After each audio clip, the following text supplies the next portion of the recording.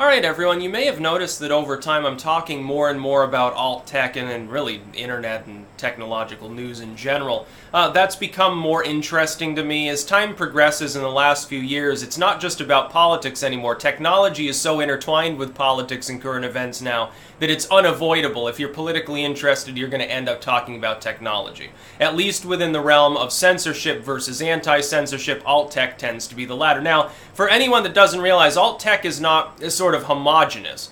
That is, that there are multiple sort of subsets of style within alt tech. You've got sort of the crypto and encrypt everything sort of stuff, or peer-to-peer, and innovating in a technological sense, trying to make things more efficient, less easily censored, less easily deplatformed or whatever, and the blockchain and so forth.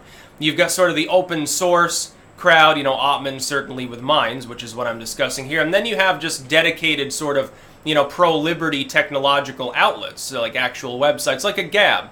Gab isn't horrifically different from Twitter. If you know how to use Twitter, you'll know how to use Gab, in other words.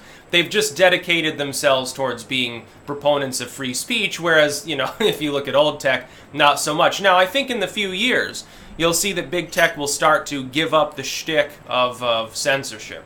I think, honestly, they're actually going to get together at some point and say, well, if we continue to abuse our users like this, we're going to destroy our own businesses. Probably not the best fiscal idea. At some point, the benefits are outweighed by the risks of continuing to listen to the corporate media. Hopefully it happens sooner rather than later, but I think it's likely to happen, at least with some firms. Like, I don't think Facebook can successfully rebrand itself as some sort of great glowing minarchist site or something. But Twitter, yeah, they could try. YouTube could definitely try. It's possible. Nothing's impossible within the realm of technological and branding innovation. But Minds has now adopted a token. That is, they have their sort of interior crypto-assigned system that's tied to the Ethereum blockchain. Now, what's a blockchain? I don't know. I couldn't really explain it, to tell the truth. And you gotta realize, when I first arrived on the internet, all this stuff didn't exist, and most of the sites that I used didn't exist. You know, there was no Twitter when I first began making YouTube videos back in 2007.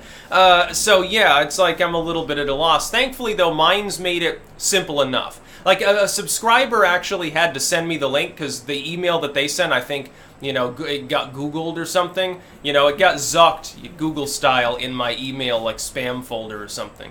So I never actually got the email, as far as I know. Or it came long ago enough that I forgot about it, unfortunately, and I'm just, you know, I don't know, I'm getting older now, I'm getting dementia, shit, who knows? Just fucking forget my own name one of these days.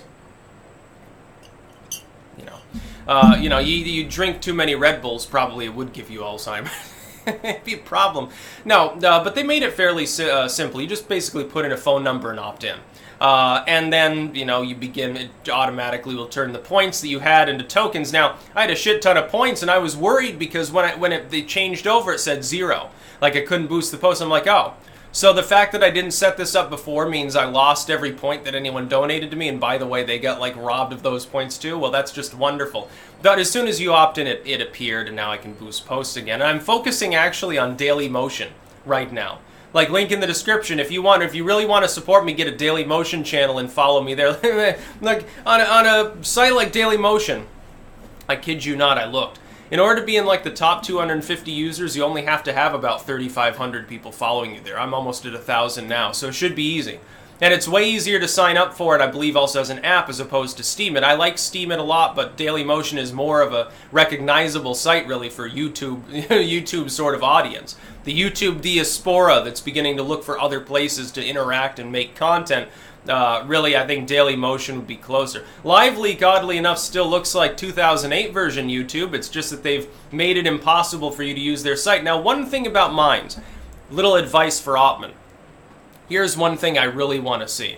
I like to give advice because I think that some of that advice should be taken. Like, if people took my advice 2 years ago and started diversifying their platforms, then they wouldn't have gotten, like, fucked over as hard by like, adpocalypse and stuff.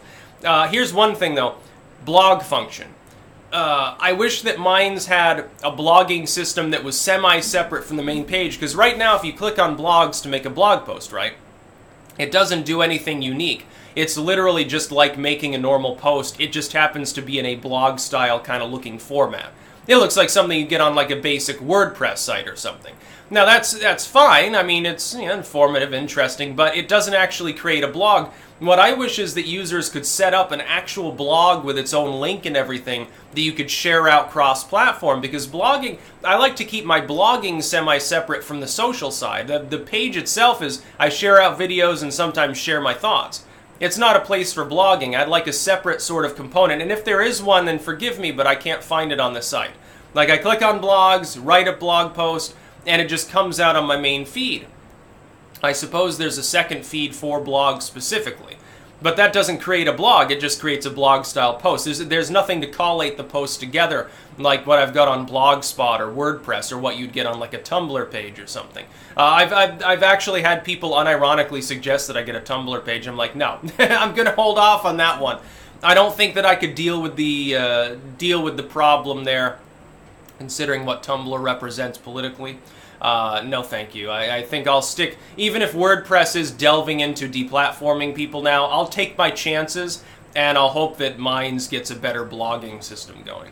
But I think it's good to have, like crypto and blockchain and all this innovation happening, peer-to-peer innovation, which is what you've got with like BitChute.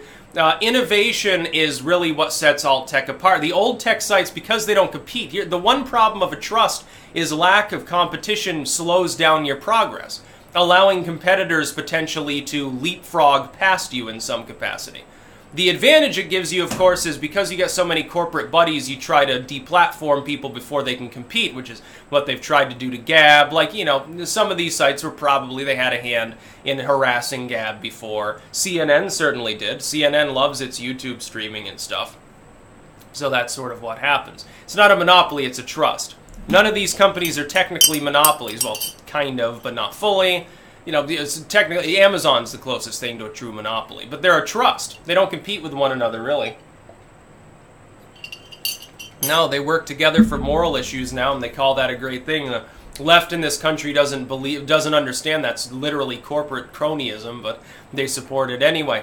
So, congratulations to Minds on making the switch to a token system.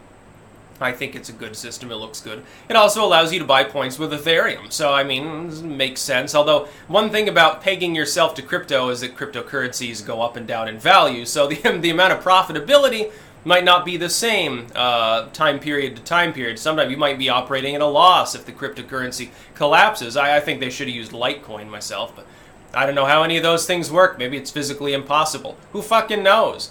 Now, I'm going to go mine some Doge coins or something like that. It'd be funny. That's about all. Peace out.